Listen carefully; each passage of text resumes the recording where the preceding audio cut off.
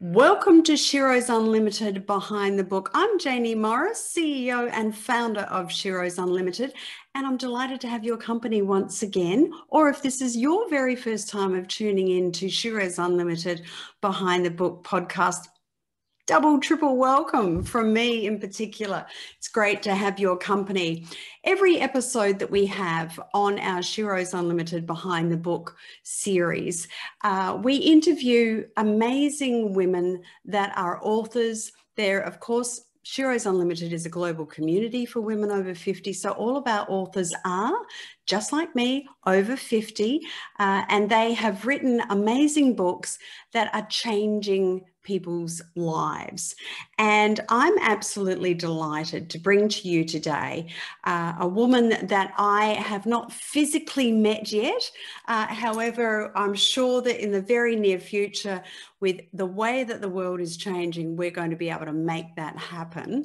However, we were just talking off air and saying how our paths have crossed over the last couple of years, and we've been watching each other of what we do.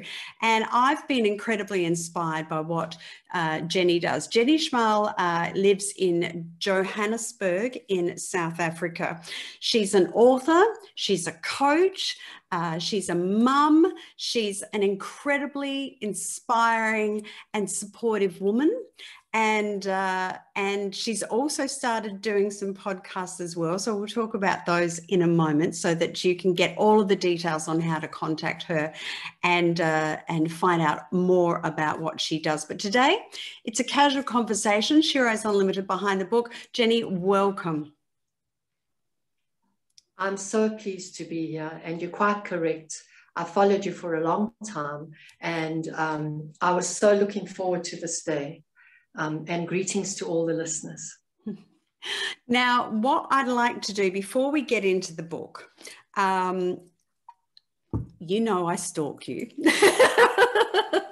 and you have some you have fantastic Facebook groups, and your focus really is women, but you do embrace men in a big way, which is one of the reasons why we all love you, no matter what curveballs have come along in life. I want to talk about your coaching first and how that all came about. And in order to share that with the audience, I wonder if you wouldn't mind taking us back a little bit, Jaynie, and giving us some of your background first. Okay, let's introduce Jaynie. So the short and sweet, Jaynie left school at 15. I was a person who wanted to buy lovely shoes. So left school very early, never went to university, but had a love for people and got married at a very young age. So by 19, I was engaged, 20, I was married, and 3 children thereafter. So 26, I've lived a full life. And married for 17 years, and then a divorce. And then for about another 17 years, really struggled with that divorce. But in the end, we did become friends. And remembering that I'd never worked, I never had a job, I never had an education, and I had to go out into the world, and this was really scary. So I went into sales, which again, you know, my communication skills were built there. And then to cut a long story short, which is all in the book that I've written, in 2006, I met a man. And in 2008, so this is nearly 17 years after the divorce, I met a man whose wife had been in a wheelchair for 23 years. She'd passed, and he went on a dating site, and 4 years later he met me. I was number 36 that he dated, which was very interesting because a very pedantic financial advisor type mentality, and me being this bold woman out, you know, in the world. But we clicked, and he married me, and that's where all this started. He died about a year and a half after we married. not even. He just walked out onto the golf course and had a massive heart attack. So went into the grief process. And just to go back a little, a year before I married him, the husband and the father of my children died of prostate cancer. And that was a closure for me of this. I thought it wouldn't touch me, but it did. It really hit me, because you have that string that's attached to your children and to the father of your children and to your first love, practically, you know, the person you were married to. So I was going through that healing, and then my husband died of a heart attack. And then a year after he died, in fact, it's the anniversary today, my son of 39 was murdered. So I was thrown into this massive grief process, all in 3 years. Three men in my life that were very significant died. And to stay sane, I decided that I would write about my life on these little stickies, you know, that you have those little colored stickies. Yeah. And I stuck them in a shoebox, everything that I was going through. And of course, I was seeing a psychologist at the time. And even in the psychologist's chair, I was just like a sponge taking this all in. And I really wanted to help women in particular, and of course I embraced men, who were going through something similar. And I didn't know how to do that. So I invested financially in myself, and I decided to become a relationship coach. And so I got so many degrees. I thought if I had all these degrees behind me, you know, in paper on the wall, people would, you know, would come and be healed. And actually, when you go through those kind of processes of grief, loss, and recovery, what actually happens is you don't need any certificates. You just need you. And so it grew from there. It grew out of the grief process. It's really interesting. I'm sitting here listening to you, Jenny. I'll take a personal second. And the hairs on the back of my arms are standing on end. I left school at 15 because I thought I knew it all. and I met my first husband not long after, and we were married, and I had my first child by the time I was 19. So I'm sorry to indulge right there, but I'm just thinking these massive connections. And it's interesting because, you know, when you make that point in regards to, you know, feeling like you needed to have lots of degrees and lots of pieces of paper and frames on the back of the wall in order for others to take you seriously about the gifts that you actually had to share with them to help and empower and improve their lives, where in actual fact, you're already there. And it's interesting how we as humans, do you find, sorry, I'll just change that question a little bit for you. Do you find, since you've done that and you've invested in yourself and you've got all these fantastic degrees and what have you, do you find many people that you coach actually ask you for them? Or do they trust you straight out? I haven't had one person ask me for my degree. Not one. Interesting, isn't it? Interesting. And yes, the deja vu is just amazing. Yes, thank you to our listeners for allowing me that personal indulgence. Now, so that's led us into your book. The title of your book is Finally Find the Love of Your Life at Any Age. And I just want to read to our listeners now a section out of it. And then if we can go to that, please, Jenny.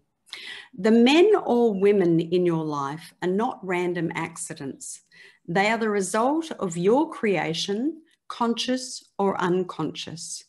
If you believe that all the good ones are taken or no one will look at me at my age, then you are most certainly creating unconsciously from your beliefs about yourself. Now, Jenny, that's from your book.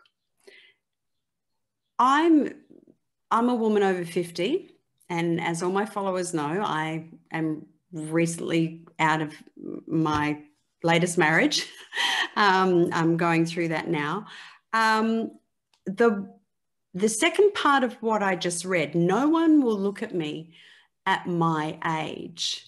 A lot of my friends, both men and women, who I've had conversations with over the last few months, have said that about themselves as to be the reason why they're single at over 50, over 60, over 70. Why? Talk to us about what I've just read that you've written, and why is that? Why do you feel that they're incorrect?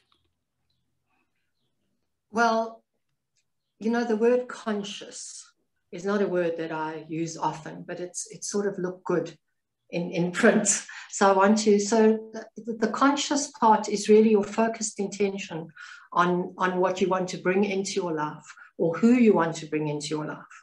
And we have a store in South Africa called Pick n Pay. You probably, in Australia, I've been to Australia once. I don't remember what the store is, but it's like a general store like Marks and Spencer's where you go and buy groceries. And most of us in life are in this store that I call Pick n Pay, looking for what we don't have, that we feel we don't have. So we're looking for peace and love and joy and spontaneity. Those are the words that just came to me. And in the next aisle, getting a jar of coffee, is somebody looking for the same things, and you meet. So it's really a vibrational thing.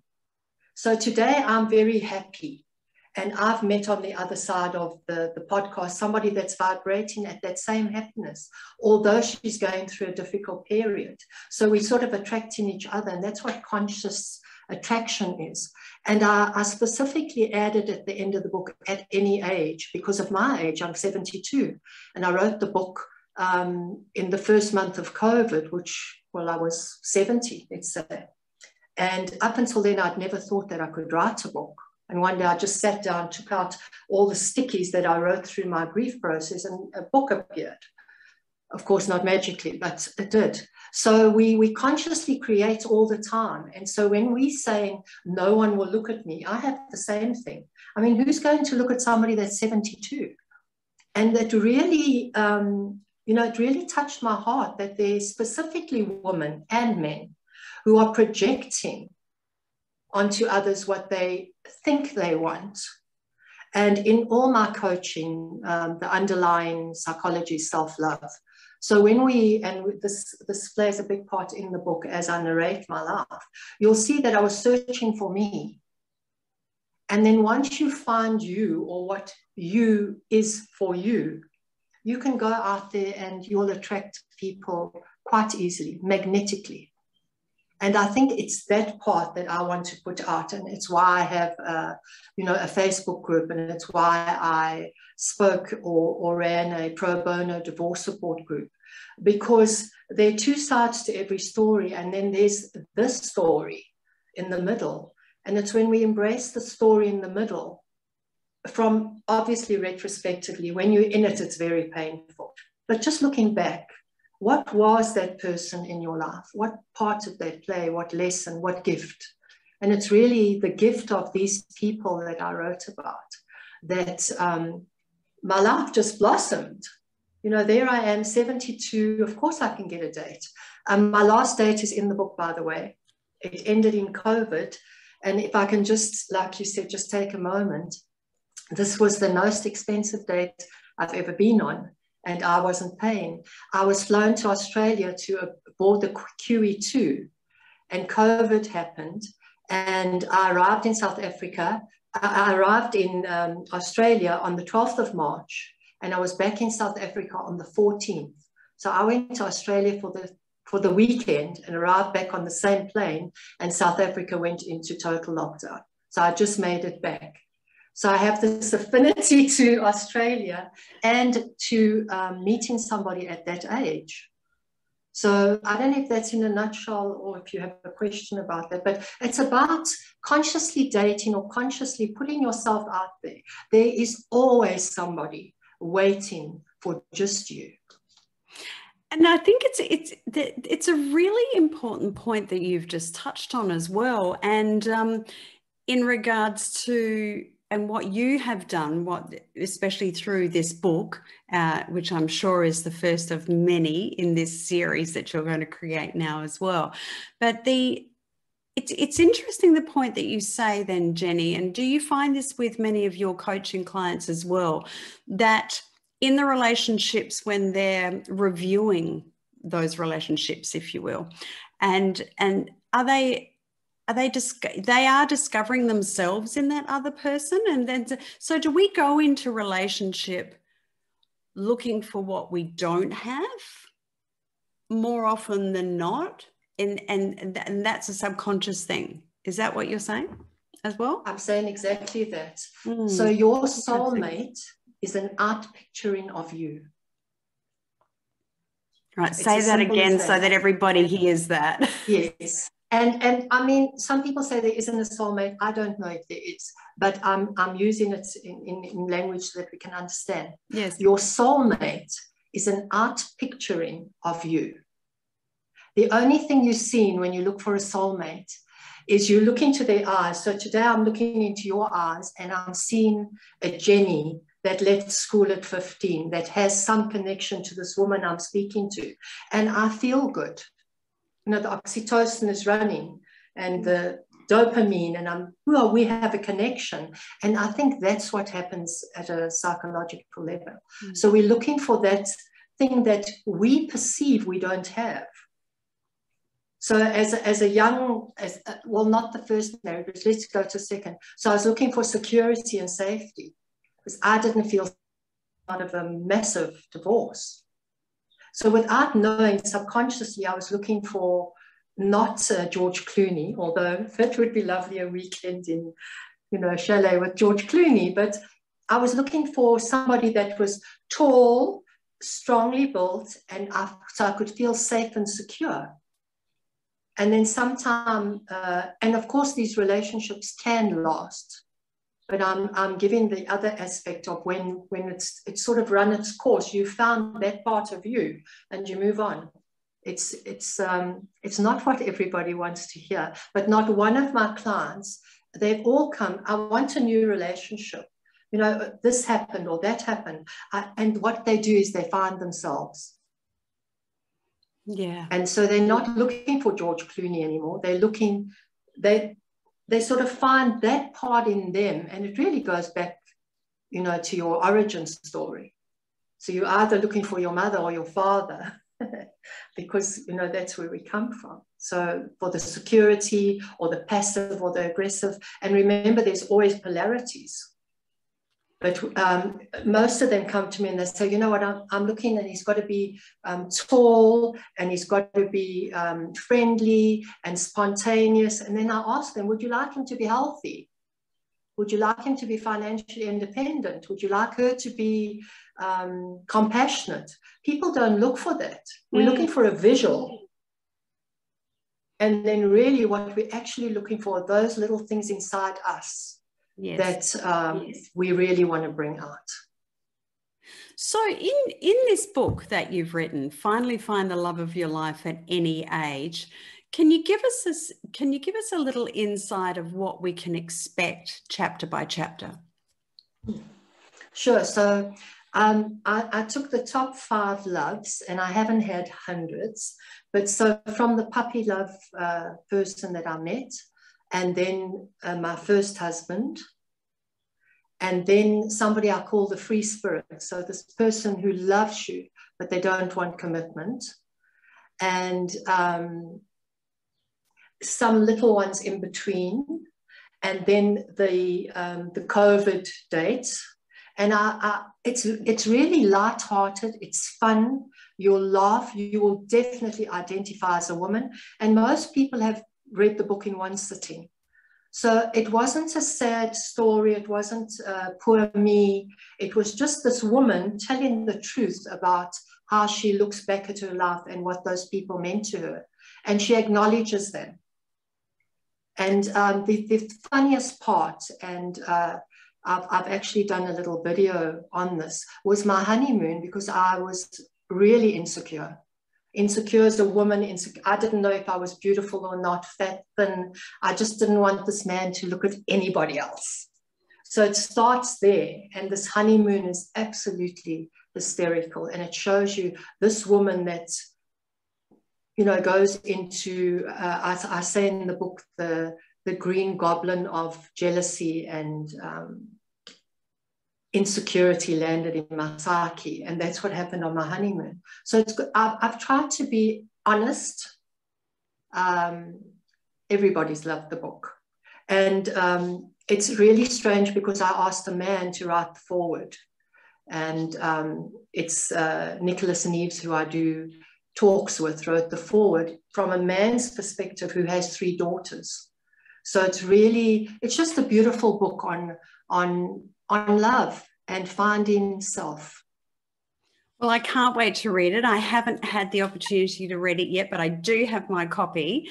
And I'm really excited to sit down and take some time to really jump into it and to see if there's any other similarities there as well with the book. I have spoken to some mutual people that we know who have read the book, and they have all said that it's absolutely brilliant, beautifully written, and as you say, you can read it in one sitting, and it's given them a lot of insight into themselves as well. So congratulations on that. Jenny, you've got a coaching program called the Ultimate Love Experience. Can you give us a little insight as to what that entails and who that's actually for? It's quite strange. I started the Ultimate Love Experience specifically for women. I thought, you know, women would go on a magical journey and find their inner goddess, which is self, and go through that process. But I then found that men in their mid-age wanted the same process. So it's for both genders. But it's for women to, you know, you all have that one thing about you that you don't like or you don't show, or that's actually sitting inside you in the cells of your body, just waiting to trigger in a moment's notice. It triggers something in you. It could be the color of your hair when you come from the hairdresser. It could be the look in your eye. It's that something, but only you know it. And it's something that we want to explore, get rid of, and embrace the inner goddess. Because it doesn't matter what age you are. The inner goddess is eternal. You know, you arrived with it, and for people who believe that they, you know, might come into another life even, there are, you know, there's no wrong, no right in my sort of coaching. You want to embrace this. And what is the inner goddess? The inner goddess is embracing the best version of you. And the ultimate love experience is being raw, being honest, and unpacking anything that is or isn't working for you, and shining through that. And that's really what it is. So it's I said in the beginning, it's not for everybody, but I want to change that. It is for everybody. It's just a beautiful process. And also my coaching is, I call it the virtual coaching limousine. So for me, to work with me, you can have a cappuccino moment, which is 30 minutes. You come with a problem, we fix it. And you would, you know, I call that getting on the bus, having a ticket. You get on the bus, you have a one-way ticket, you get off. Or you could get in the cab, which is, you know, much faster. But you still have, you're going from A to B. But when you're going to the coaching virtual limousine, you have that space. We can stop and get your dry cleaning on the way. We can have a glass of champagne, whatever it is for you. We're going to make sure that you have the ultimate love experience. And in that, I want to say again, you will find yourself. And yes, if you want to find a significant other, once you've done that work, once you've embraced yourself, it's so much easier because you don't have to hide anymore. You can just be you.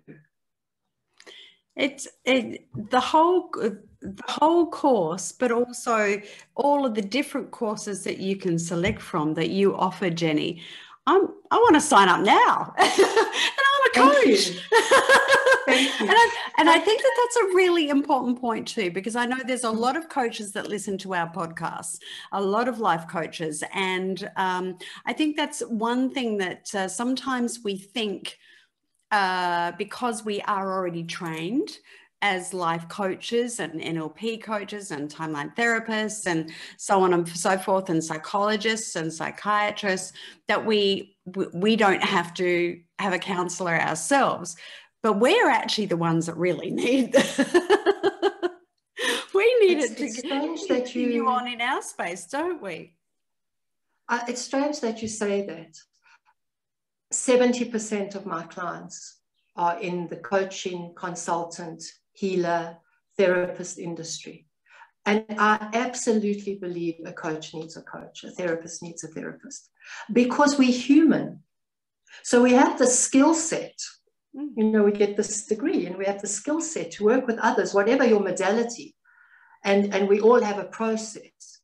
But it's the process of being authentically you. It's easy to put on my coaching hat and center myself and have a conversation with you. But it's totally something else when I've got to open up and let you see my vulnerability. So I work with coaches.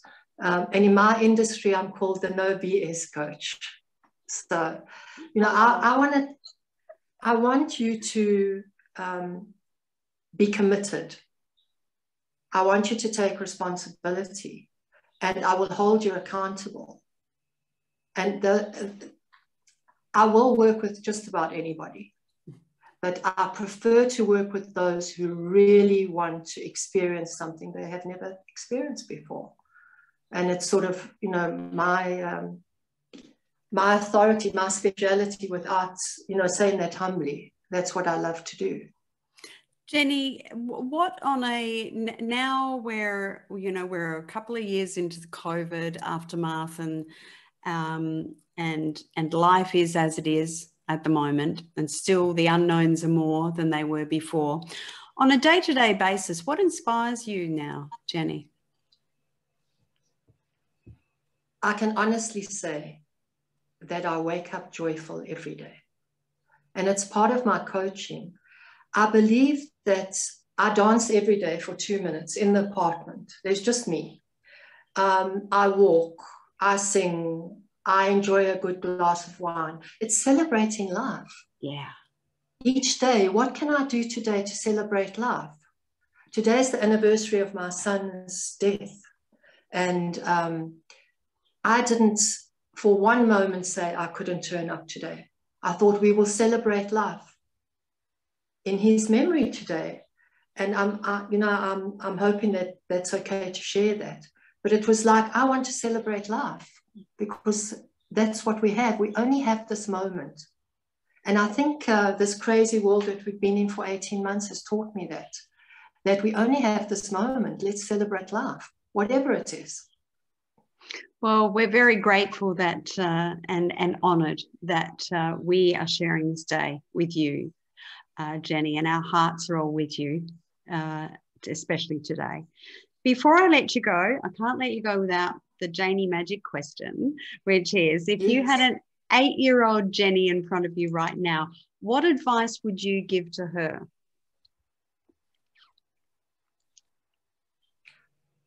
You are far bigger than your greatest fears.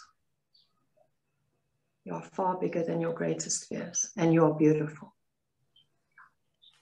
That's fabulous. That is just a great way to end this beautiful interview. Thank you so much for that, Jenny. Jenny, what our listeners, because our listeners are first timers as well as regulars, and of course they get us all. They get our podcasts on iTunes, Spotify, Apple, all around the world. So if any of them would like to get a copy of your book, Finally Find the Love of Your Life at Any Age, or they'd like to speak to you about your coaching courses, or they'd just like to get in contact with you, how can they do that? I think the easiest way to contact me would be social media. So my Facebook page, which is just Jaynie Schmal. Mm-hmm. And then I have this group a private group called Relationship 101, which they could join, which is a Facebook group. My books are on Amazon in paperback, and you're in Australia, so if anybody's listening in Australia, Kindle, it's on Kindle. It's a publication in South Africa directly from me. And I'd like to say that if anybody read the book and they'd like a clarity coaching call, I would be absolutely so willing to have a chat with them. That's fantastic. Yeah, Thank you so so my gift much. to the public today, yes. Thank you so much for that, Jaynie. And to our listeners, wherever you're listening to us right now, all of the information that Jaynie has just shared in regards to contacting her, it's all written below wherever you're listening or watching this podcast video right now. And of course, for those of you who follow us on a regular basis at Sheroes Unlimited, you do know that we have a regular magazine, Sheroes Unlimited magazine. And off air, before we started this podcast today, Jaynie has agreed to be in our next issue of Sheroes Unlimited. So she'll be talking about her book, she'll be talking about her coaching, she'll be giving some advice for all of you. So we're pretty excited and honored about that. Thank you, Jaynie. That's going to be fantastic. But before we let you go, Jaynie, the book Finally Find the Love of Your Life at Any Age is going to resonate with every man and woman that reads it. And I'd like to say thank you so much for taking your time today and joining us on Sheroes Unlimited Behind the Book. It's my absolute pleasure and honor. Thank you. No, you are welcome. And so to you, our valued listeners, if you've enjoyed listening to this podcast as much as I always love bringing them to you, then make sure that you like, comment below, share, spread the love. That's how we get more people helped, empowered, and inspired through our podcasts. And of course, if you never want to miss an episode of any of the podcasts that we do, then make sure you go to SheroesUnlimited.com and subscribe in the podcast section. When you go there, you can see all of the previous podcasts in all of our series. You can download all of them there. And if you subscribe on that page, then you get every episode of all of our new podcasts first before anybody else does. But of course, as I mentioned before, all of our podcasts are available on iTunes, Spotify, Apple, everywhere you get your podcasts streamed from. We are there. We're global, Sheroes Unlimited, global community for women over 50. I'm Jaynie Morris, and it's been my absolute pleasure having your company. And I look forward to you sharing again when next we're back with Sheroes Unlimited Behind the Book.